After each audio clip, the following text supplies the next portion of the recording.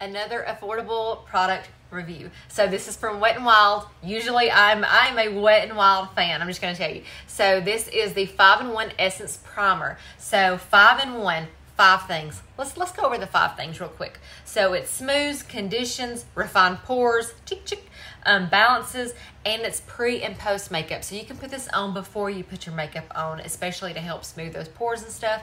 However, I like this after my makeup.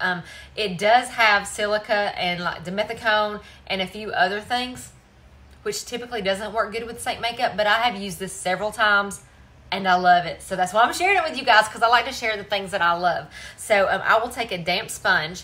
And one of the things that I love about this cream makeup that I do wear from Saint is that I love the glowy look. And sometimes though, I don't want to be shiny. So what I like to do is have like a light powder. This is perfect because the product goes right on so easy and you can just bounce it wherever you need it. And it doesn't make your makeup look matte. I'm past the point of having it matte. It feels good and smooth. It feels matte, but it doesn't have that matte look. As we get older, sometimes matte's not the best. It can age us. So that's why I have been using this a lot. I'm a huge fan and I wanted to share. It's affordable and I love that fact too.